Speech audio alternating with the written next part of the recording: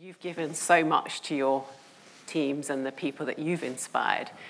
Who is the person that's inspired you? Who has been your teacher, and what did they give to you?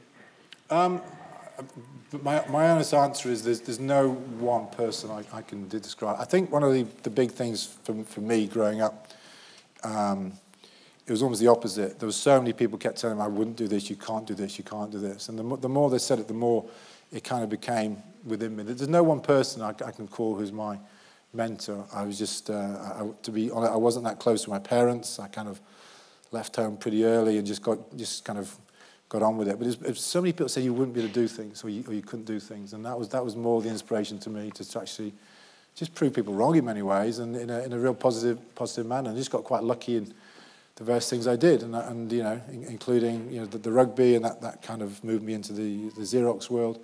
But to be honest, there's no one person I say that was the person who was. And the people I admire in the business and sporting world, who I do look to, are people who've been there long term.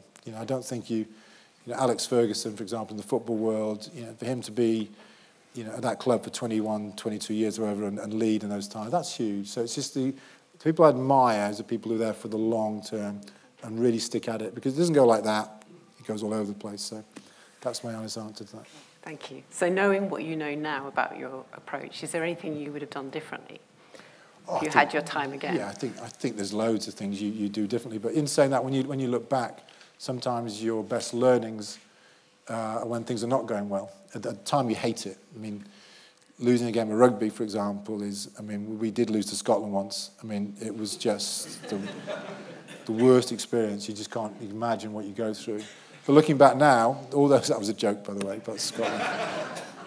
It's sometimes you can certainly learn from being successful and winning, but you look back and actually that was a big lesson learned.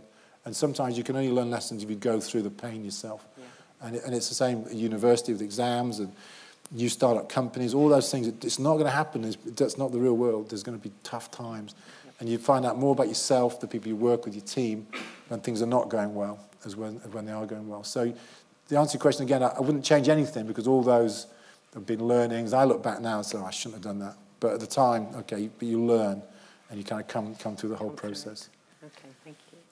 And what aspect of your leadership over your really impressive career has had the most impact on your life and the most effect on you? Oh, you mean personally? Yes. Oh, I think I was incredibly lucky. I was the first England rugby coach, so I was the first guy in, so I could make I'd have been disappointed myself if I'd not made a difference. But that period of time was just amazing. It was just one of those wonderful periods. All those players.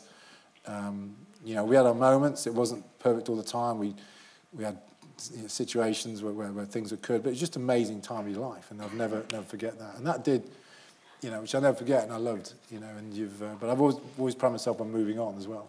You can't just keep stood at the bar for the rest of your life talking about thinking Rugby World Cup in 2003. You kind of move on, do different things, which I've done, which I feel really pleased about now. I'm also really pleased when you see that team of people, almost that exception, they've all gone on to do good things. They've all moved on from the rugby world, and you see them in coaching now, you see them in media positions. They're all doing pretty well, which again I'm pleased about. But that was a special time, and you can't even try and replicate that. It was just a great time of your life, and you're just pleased that you happen to be lucky enough to be there, really.